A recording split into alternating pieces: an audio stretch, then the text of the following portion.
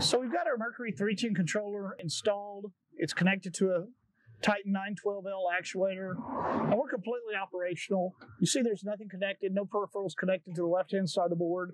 Even without any monitor and entrapment devices, this unit's operational. It is UL 325 compliant, even without any external entrapment sensors. And we'll get to those here in a minute. We can still connect those if we want. But right now, let's talk about adjustments on the board. So right now our dial's in the run position. If we turn it around over here, we already talked about learning motor 1 and learning motor 2. So what got us to this point. Now our next setting is force, FC. And right now the force level is set to a level 2. Using the left and right buttons, we can adjust the force level all the way from 0 up to 5. So the higher the number, the more force it will exert before it senses an obstruction.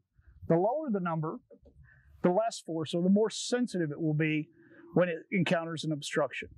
So we can adjust this to whatever level we feel is going to be right for us. So I'm going to set mine to a level 3. It's going to flash a few times and it's set. I don't have to press OK or anything to confirm it. It self-sets. And so now I'd run the gate and I'd obstruct the gate as it's running and see how much force it exerts before it does stop and reverse. Of course, if it stops and reverses twice, it's going to go into hard shutdown, and I just hit the stop clear button to reset that. Now, we want that force level set to be strong enough to work reliably in all weather conditions, when it's cold, when it's windy, but we don't want it set so strong that it would be dangerous at all, okay? So we want sensitive but safe, strong, reliable. So that's your force setting. Then we also have our close timer adjustment. So right now I have my close timer adjusted for 35 seconds. I can take that down to whatever number I want. So if I set it to 0, that turns the close timer off. Okay, so if I go to 0, boom, close timer's turned off, flashes a few times, it's set.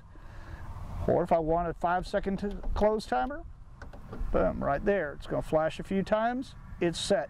You don't have to press OK, or there's no confirmation for this. You just adjust it and it's done. If this were a dual gate system, I could turn over here to leaf delay and I could adjust a delay time between my 2 gate leaves. And then my final position is my run position. And that is really all you have to adjust on a Mercury 310 controller. It's that simple, it's that easy.